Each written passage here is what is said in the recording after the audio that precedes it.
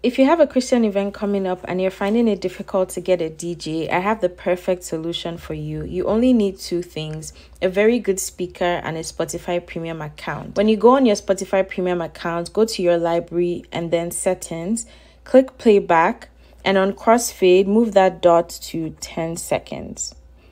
And then click on gapless playback and auto mix. What that does is, you know those few seconds of silence between when one song ends and another one starts? This takes it away and it actually starts playing the first 10 seconds of the next song before the previous song ends. So it gives it that DJ effect you're looking for. Next, scroll down to equalizer and then click on bass booster.